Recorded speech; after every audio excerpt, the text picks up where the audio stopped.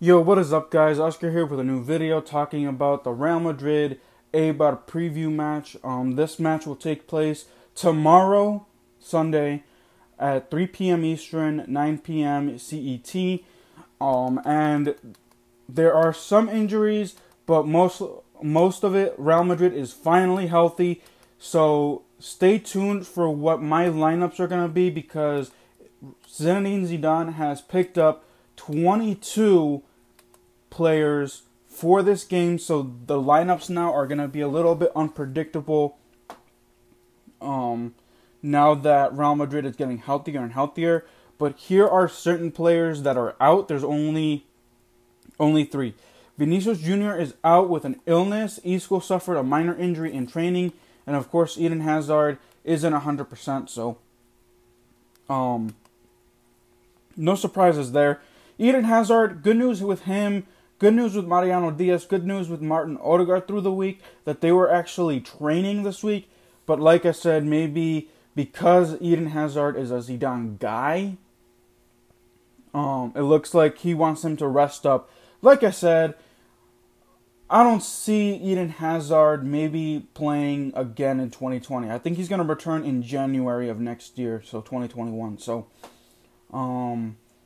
I just don't see it. Let me know if you guys agree or disagree on Eden Hazard, but I just don't see him starting at all for the rest of the year. So I see him resting up, making sure that he's 100%. Hopefully he's fit by that time, but we'll have to see. So Real Madrid squad is goalkeepers Thibaut Courtois, Andre Lunin, Diego Altub. No surprises there. The backside is going to be, or defenders are going to be Dani Carvajal, Eder Militao, Sergio Ramos, Rafael Varane, Nacho Fernandez, Marcelo, Álvaro Odriozola, Ferland Mendy. Midfielders, Toni Kroos, Luka Modric, Casemiro, Fede Valverde, Martin Odegaard. Forwards, Karim Benzema, Marco Asensio, Lucas Vázquez, Luka Jovic, and Mariano Diaz, and Rodrigo. So here's the way that I would start the lineup.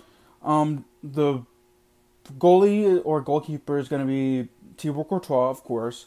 The backside is not going to change. I say Dani Carvajal, Sergio Ramos, Rafael Varane, and Ferland Mendy.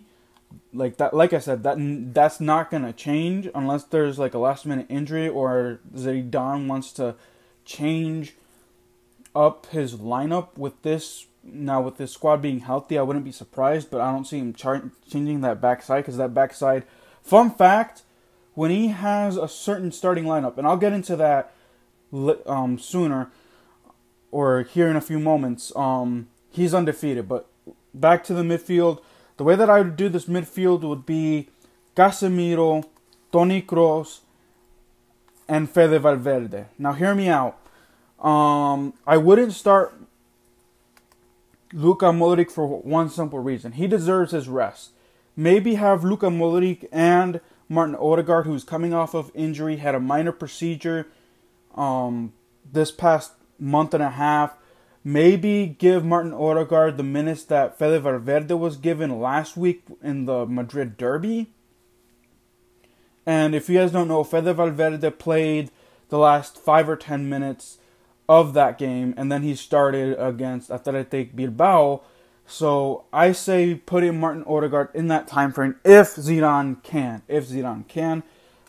But don't have Luka Modric start, because he started every single game, has played 90 minutes the last 7 games in a row, and he is on the, like I said, he's the oldest player on Madrid, so he deserves some rest. Maybe rest him up.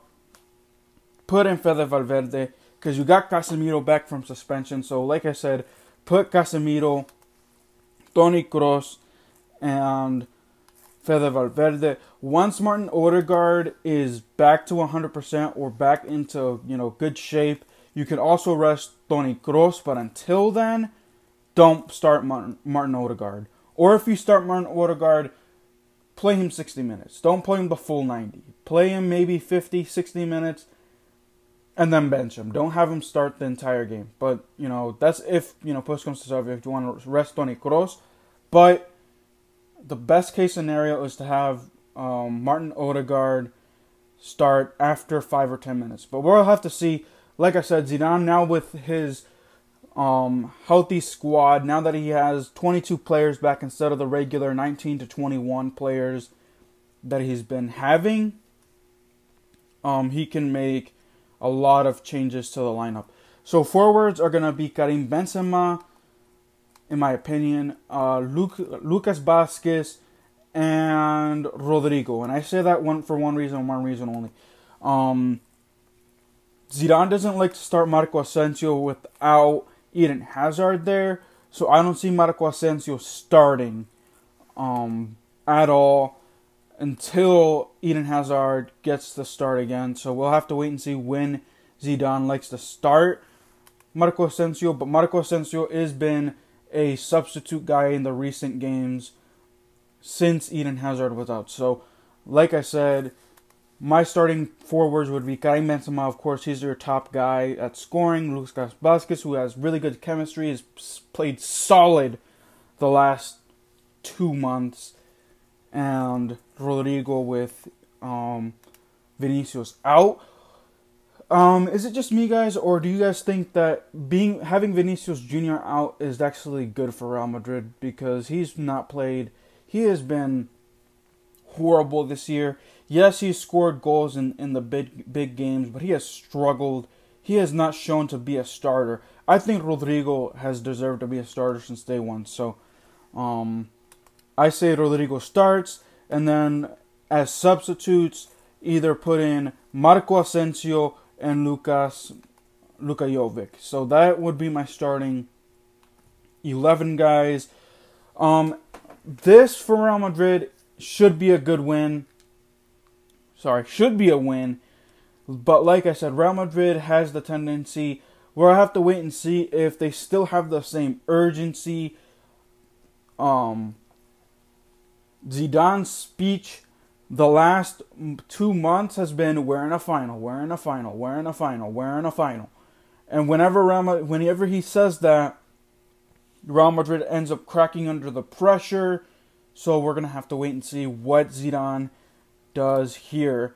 Hopefully the squad can respond like they've responded the last month and a half. Real Madrid has not lost since their matchup against Alaves, and that was about a month and a half ago, I think. So hopefully Real Madrid can still keep it up. I say Real Madrid wins by 2 goals, either 2-0 or 3-1, just like they did against Athletic Bilbao. So we're gonna have to wait and see. Let me know if you guys agree. Let me know if you guys agree with my starting lineup. With Real Madrid healthy, I wouldn't be surprised if Zidane changed it up on me. He's only changed it up once, but I've been able to predict Real Madrid's lineup easily. But now, like I said, with his healthier squad now, coming into focus, he can make a lot of changes.